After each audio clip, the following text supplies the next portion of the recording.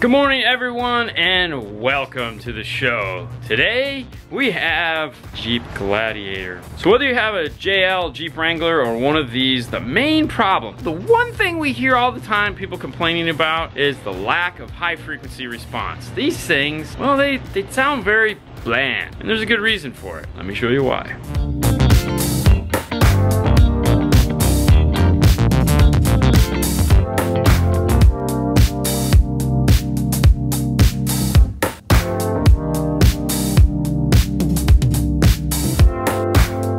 If you haven't had the pleasure of checking out the interior of one of these new Jeeps, it's definitely an improvement of the previous model. They all come with video screens in the dash of various sizes, and they have 8 speaker systems. There's a set of 3.5-inch speakers up here in this factory grille, and a set of 4-inch speakers down here in the side. And I know what you're thinking, 4-inch? Why would they do 4-inch? I mean, they figured out a long time ago when they had the 4x6s that they needed to upgrade those to 6.5s, which the JK thankfully has had for years and years and years. This model, they decided to switch it out to a 4-inch. Now it is a really nice 4-inch in the sense that it has a good deep mid bass. There are companies that make adapters, Metra, for putting 6.5s into the front, and there's a company that makes adapters to put 6.5s in the rear, SSV Works. You do have to do some cutting on both, and it is an extensive process. These take hours to do. These, they take some hours too. It's a lot of work. There's a much simpler way to immediately get a better sound in your Jeep, and that is replacing these crappy 3.5s up here. It's a dual cone 3.5. There's no tweeters in this thing at all. There's 4 mid-range in here. Granted, these are kind of a mid-bass, but there's 4 mid-range in here. Today we're gonna take you through the process of doing what we call our basic upgrade on these,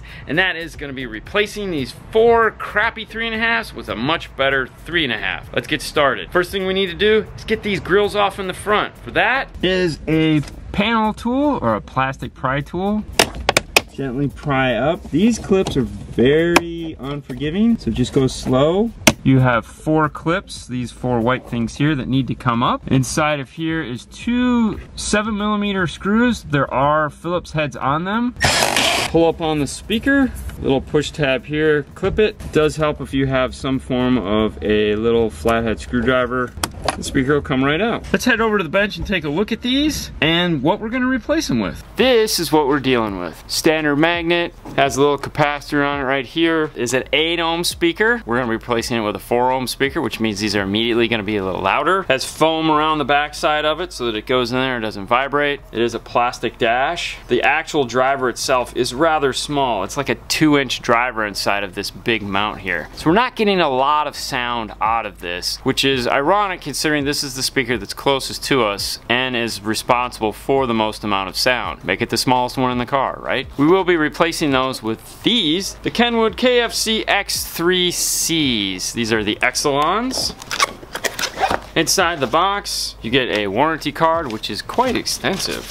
Apparently it's in multiple languages. Instruction manual. Talks about the capacitor that these come with, the 2 screw options, the various mounts that are capable of it. These instructions are for both the X3Cs and the 2Cs. The main difference between a 2C and a 3C, the 2C is a 2-inch version that has no tweeter. The 3C, well, you'll see in a second, does have a tweeter. It comes with the foam, that way we can emulate this.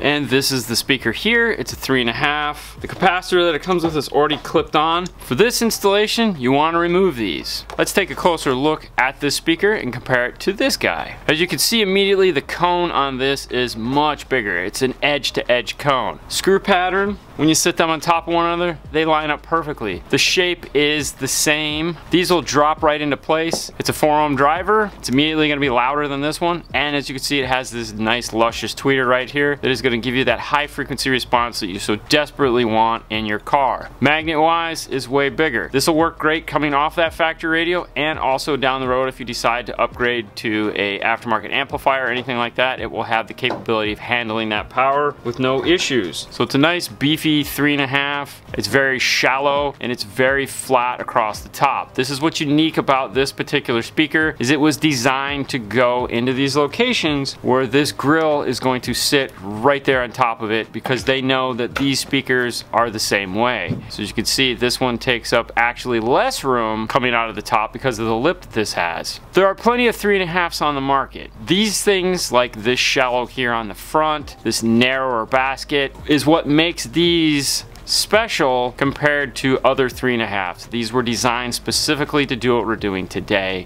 Others are just 3.5s that are not. Kenwood still makes a regular 3.5 in the line. This one is way better. Now, even though we've already taken this speaker out of the dash, there's a few steps we need to take in order to figure out what we're going to be doing in here. The first step is a polarity check. We want to see what the factory speakers are doing as far as polarity. Because we're integrating back into the factory stereo, we want to make sure that we don't change anything, because we don't want to affect the way these speakers in the top of the dash play compared to the speakers in the bottom of that. For that, we will be using the PT9A Plus, playing a polarity test track. Starting with the bottom mid-range, we are getting a red polarity. Top mid-range is giving us a red polarity. So both the bottom and the top are playing in the same polarity. They're both red, it's fine. We just want to keep going and check and see what the rest of them are doing. Red, red, red, red, green. Ooh. This one is red. Meter this one again. Green. And there we have it. And that's why we do those polarity tests. So we know that all 4 of the speakers we're going to be replacing need to be red, and that passenger speaker over there that's connected is green.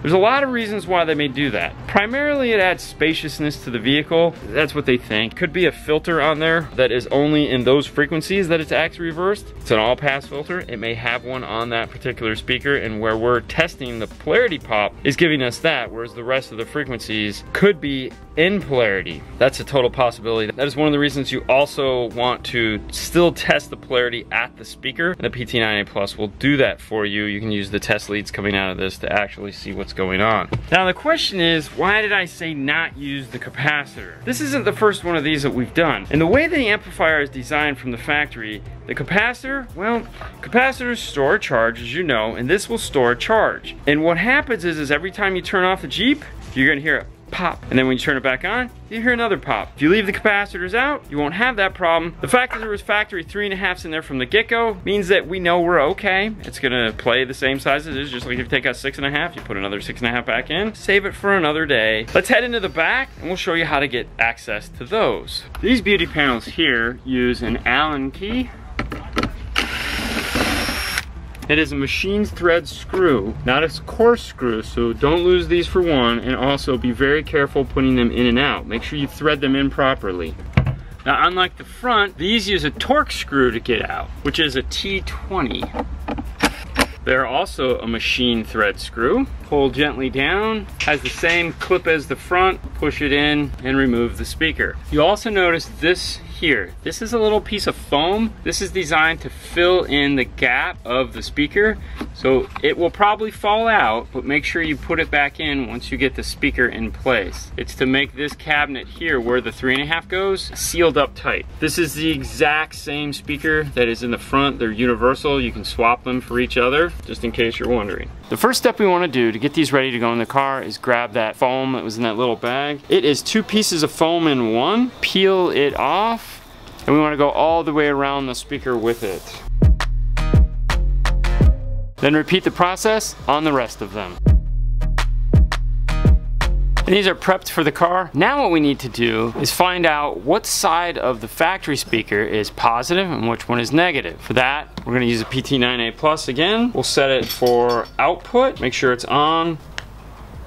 It's gonna make a ticking noise. We can either measure it from the back or the front, it doesn't matter. If you wanna measure it from the back, you want this to pop red. If you're gonna measure it from the front, we want it to pop green. We want this to pop green. Even though in the car they were popping red, that's the signal coming from the radio. That's perfectly fine, that's okay. But this still has a positive and a negative, and the radio is generating the movement of it. These have to be hooked up properly, and we have to know which one is positive and which one is negative. We're not gonna be hooking these up backwards. They're still gonna be correct in the wiring side. It's the radio signal output that is changing. We're getting a red.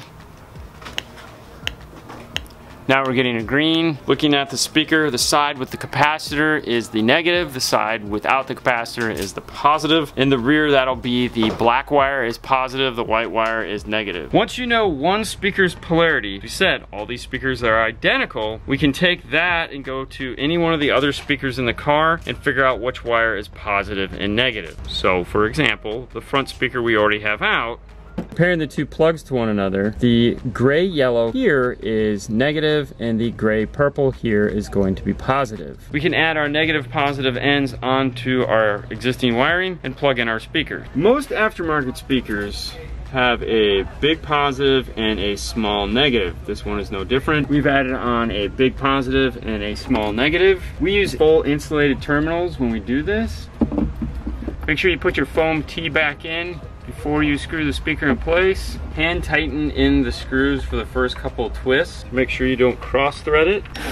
Be cautious when screwing it in. Don't strip the heads. You don't have to go crazy on this. It's just metal and plastic. Put the bigger grill on, repeat the same process. Just hand tighten them in at first to make sure you don't cross thread them. Now if your drill has a torque adjustment on it, make sure you have it on a low torque so that it doesn't put a lot of pressure on the screw once you screw it in. Or just do it by hand if you don't feel confident that you won't strip it out. And that's it for the rear. Let's head into the front and get that one put in. When snapping the grill back in place, line up all four first, put your hands on it, and push it down all at one piece, and that's it. With those two done, I'm gonna quickly put those two back in, and we'll take a listen and see how much better it sounds. Now, if you've had one of these Jeeps, you'll know like how bland they sound, and hopefully you'll be able to pick that up in the audio. It's YouTube, who knows, we'll see. Let's hop inside and take a listen.